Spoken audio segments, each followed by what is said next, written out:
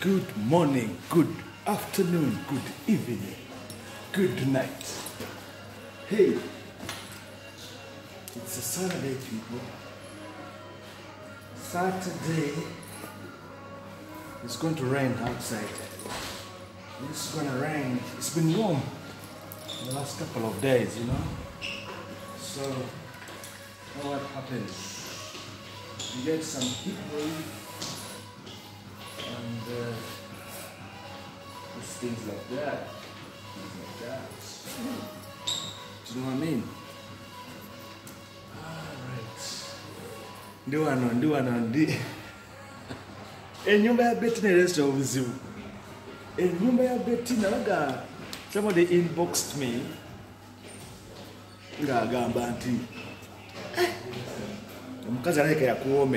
This is a story, people. Let's get facts right. This is a story, but now don't get too much into it. So, it's a story. I know it's taken your fancy. These are the kind of things we deal with, you know. So, and many times, why are you so much? We know we are going on our maiden voyage. Right now, we would be in the UK with our Sarah, the program director. We shall come back to that, right? Are we good? What else? Okay, let's talk about the house.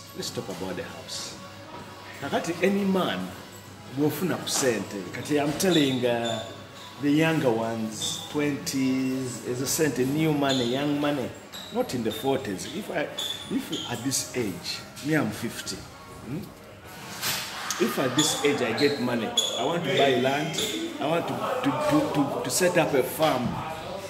I want to be somewhere quiet. So the chances of me being in the limelight are very, very, very slim. However, let's go back to this story, because this story is set in a timeline when I'm in my 20s. I've come of age, finished school, started working, and set up the investment company, Paramount Entertainment, which became Paramount Investments. So, and that's how things go. You're right. Cool, yeah. So, and it's tough. However, the story is not going away. The story is with us. The more questions you ask, the more we shall dig further into the story, and the more we shall learn things. So, enyumba njibalaze, that's the billionaire mansion. Enyumba yali nene, yali kulu entebe.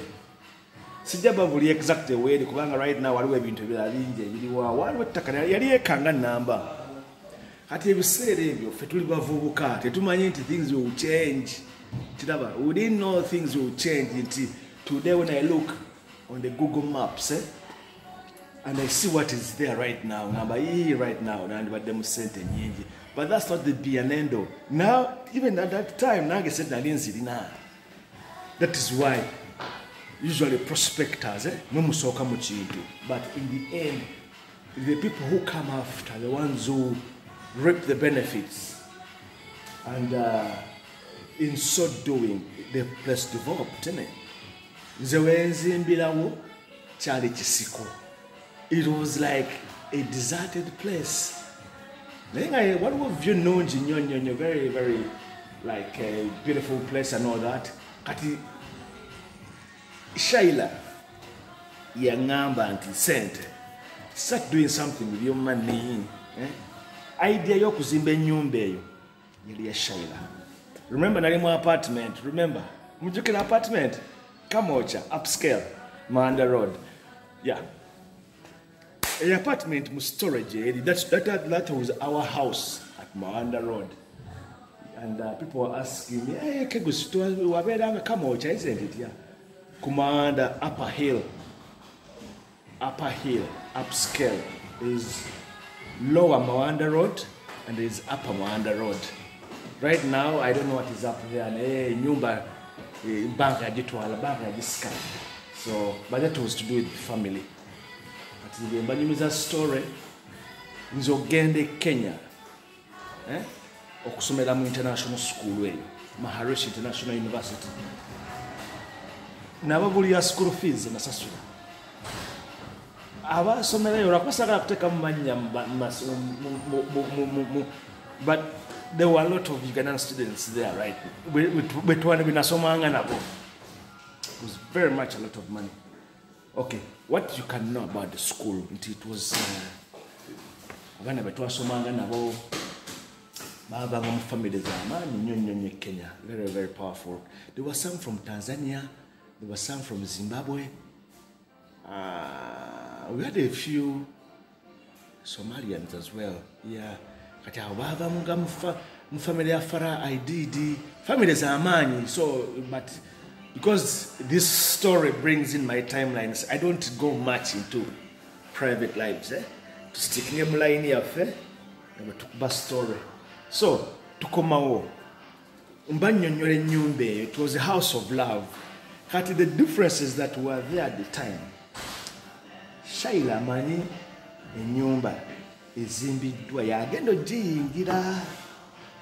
However, there was a contestation at that time nti Betyna now Valentine's esooka mujjukira. I proposed to her and she refused. She said she wasn't ready. Abakazi mubikola nnyo. So it got me thinking that the next Valentine's tuli ku Imperial Botanical Beach Hotel.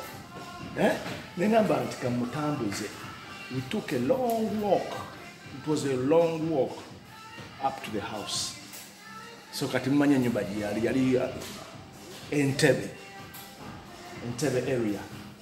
And najiraba nabera surprised. So in the process, then this is your house. So, and I think you're rightfully the owner. Hey, at the end of the day, teacher, what would be the point of doing such a thing? Tell me. There has to be a reason, and definitely the reason is what? The reason is love. So the price of something and the value you are going to attach to it is emotional. Chiraba. And ngawe nabagamba nti ebiseera byaffe biri ebyedda. Ffe twatandikawo okujja abaana e Makerere nga tubateeka mu apartment. Kiraba. Bajja kunkwana, bajja kunziba. Okay. Makerere University back in the day, abawala baali babagadinga nnyo, the custodians and everything, what they know, whatever. So, nekati abaana abasinga nti after campus, what next? You know what I mean? What next? She wants to settle down.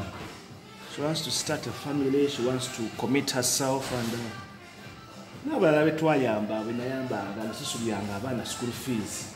But bawera bangi na walinga ngolya nange atebina school fees, although they used to get boom walinga boom money so government sponsorship even na of course omwala abaana ebi needs, you know what I mean? So doesn't question anything that you're doing this, you're doing that, you have to do that. Anyway, the billionaire mansion house in Jibalaze, but we're going to go back to it because that is now going to be the center point of the story, and then we build from there. So I've returned from Europe, we are continuing, and the billionaire wedding is coming. So it's all good things, people. Have a nice weekend. Mbere sweetie, keguswa mwe, abagala nnyo.